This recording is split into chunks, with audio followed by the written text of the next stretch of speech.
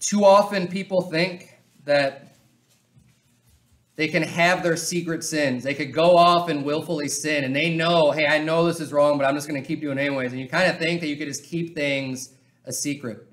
But you know what? Be sure your sin will find you out. And those things that you do, that you just want to cling to, you want to do, they're always going to come to light. And you know what comes along with that? The shame.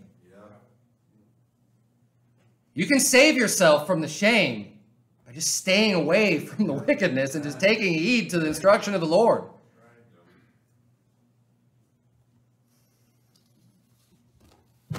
But oftentimes what happens, and we've seen it happen with King David, right? He thought he can have his sin. He thought he could have his secret relationship and just give in to the lust of his flesh when he desired a woman that he couldn't have had because she was married, and he decided to commit adultery.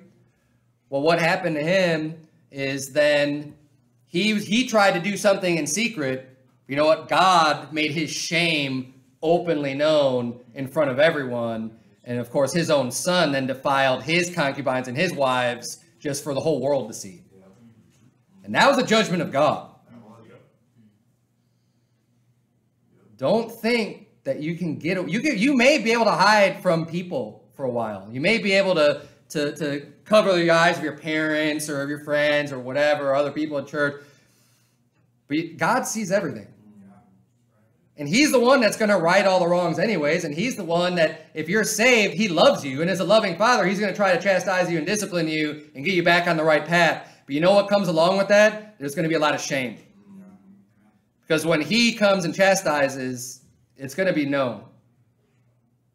You can't cover those things up. Ephesians chapter 5, let's look at verse number 1 here. The Bible reads, "Be ye therefore followers of God as dear children, and walk in love as Christ also hath loved us, and hath given himself for us an offering and a sacrifice to God for a sweet-smelling savor. But fornication and all uncleanness or covetousness, let it not be once named among you, as becometh saints."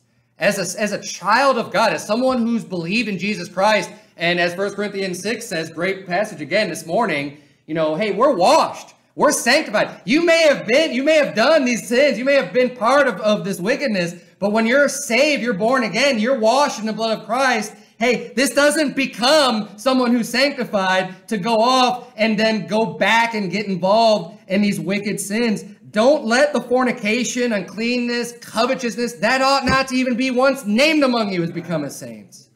That's not how you ought to live. We believe in having standards. We believe in having high standards. And again, if that makes you look like some old fuddy-duddy and you're old-fashioned, I can't believe, that you're such a square. I'm getting too old. I need to learn some of the new language. Whatever you call people who are real straight-laced these days. I don't know what the terms are. I haven't heard. People don't say them loud enough for me to hear, I guess. But who cares?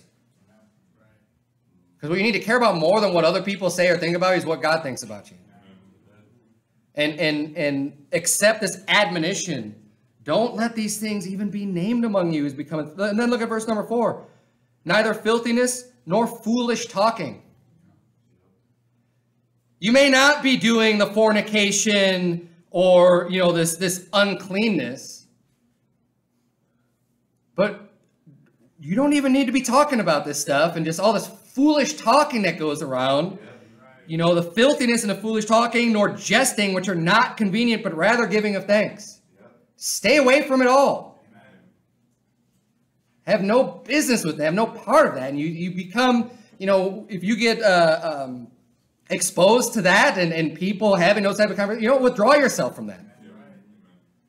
Try to keep yourself right with God instead of right with the cool kids. And this isn't just for kids. This isn't just for teenagers. How about people at work? How about people on the job? Adults. It doesn't matter. These cliques exist everywhere. Everywhere.